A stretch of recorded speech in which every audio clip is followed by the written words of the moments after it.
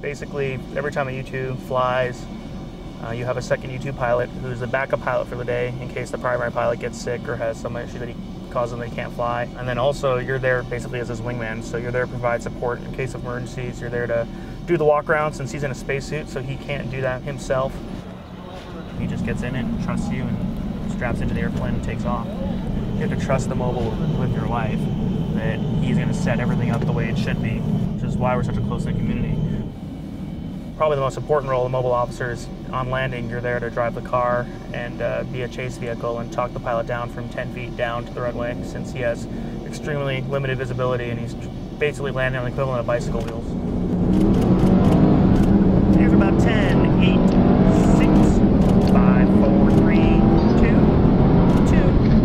2, 2, back up to 3, 2, 1 inches. So the chase car is my wingman slash co-pilot, and coming back from a 9, 10, or longer hour sortie, it's nice to have the extra set of eyes and ears, and then having the extra brain there to help with the landing portion of things makes a huge difference. Coming back would be a lot more challenging without them. There's not really another airframe where you have that kind of level of trust, and that's out of necessity here. It's a pretty neat community, and it's a pretty big responsibility.